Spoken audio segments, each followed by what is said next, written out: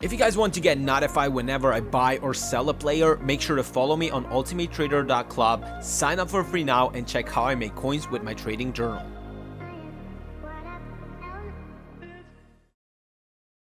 How's it going, everyone, and welcome to a video that was requested on my channel on Twitch because you guys want to see my tactics, my team. Now you guys know I'm not a pro player, but I just want to show off an OP team that you can use before we go into the Black Friday, into the team of the year, where you guys can make amazing coins.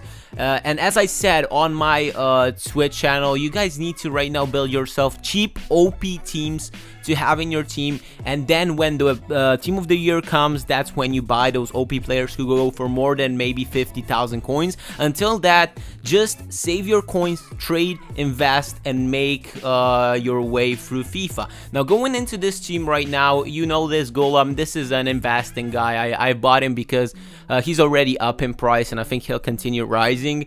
If you follow and subscribe to my journal, you would have seen that I bought just one version of him. Now, right now, if I go into this team and talk a bit about the players, I really like how Perotti plays. He's 5-star weak foot, 4-star skill moves. I always look that my strikers have good weak foot because getting into those positions where they need to score, I want them to have good weak foot. Now, you might have noticed this formation. This formation is because the defending this year is really hard, and my CDMs help a lot. They both have high defensive work rates, which is amazing. This means that they go back, they run, and they really try to do their best while getting back when my opponent is attacking.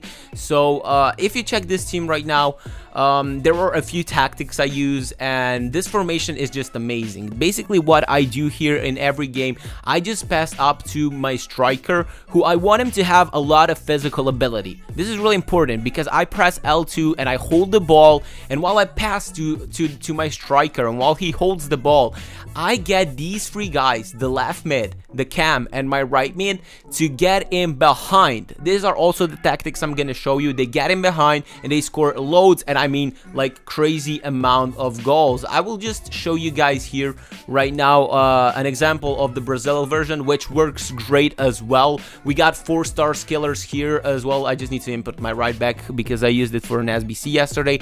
But just if you check, like, he's got 85 physical ability, great for just holding the ball, and he's also tall, so he holds the ball amazingly and lets these three players get in behind. Now, if we go into player instructions real quickly, you guys will see that I let my left back to stay back while attacking. I don't want him to go up while we attack. Also, my right back, I want him to stay back while attacking. On my CDM, I just put one CDM who's got like high this guy has medium though, but my other Alan has high defensive work rates. I just let him to stay a bit behind. Whoever has better defending, whoever has better physical ability, I want them to stay a bit back behind. And my cam, I just in player roles, I just want in player instructions, I'm sorry, I just want him to stay forward. That's really important. I put him to stay forward. I put this guy stay back while attacking, and I put this guy to a balanced attack because he's got high work rates. He's the Conte of the Brazil team, a good player. I would suggest you guys look into. He's spacey. He comes back behind really quickly. He goes up in attack really quickly. Amazing.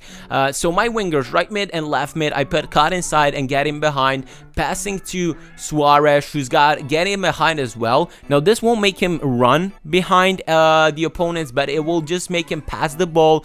He will hold the ball, and then you will just pass it towards the right mids, cams, or left mids that are getting in behind. These three guys are getting in behind while you pass and hold the ball, and it's amazing. Like, I've been winning 8-1 my games, 5-0, and it's working really good for me right now. And I'm not a pro player. I just found out that the tactics are really important, and showing you guys the tactics. Okay, this is a bit high. I usually get it like to 88 or something like that, but okay, 91 is good as well. I found that speed is really important because it will make your players run more faster, better up front. I'm not sure about the passing in the build-up play. The passing has been amazing, so I just left it at 50. accuracy. I do think it's working great for me, but with the chance creation, I want them to be a bit riskier. I want the passings to be a bit riskier, so I put it up just by 10. Crossing 75, that's what I had last year, but this year I don't find this crossing thing works very well, so I can just put it back to like 60 or 50. It wasn't something where I saw a lot of my my players running that much up forward like last year. Shooting, I just put it up a bit because I want them to shoot more, because it's easier to shoot from other ranges as well. Positioning, freeform, I want my players to run all over the pitch, left, right, change places and all of that. I want them to be everywhere, and it's working great with the freeform. Pressure, I put it on 40, and I found that the less pressure you have with a fast speed of build-up play, you get like your defending is really better. I found that my defending was way better. I concede less goals because my defenders don't go that up high when we attack, so they stay a bit down when we lose the ball, and there is also my opponents don't get into those counterattacks that much more. I just left this aggression and team width as it is because I don't find it that it changes a lot if I put it up or if I put it down, so it was pretty basic like this. But yeah, right now this is the formation, boys. This is my tactics that I use. Really important to have a really physical striker. The weak foot is what I'm looking for usually in my strikers and all of that, but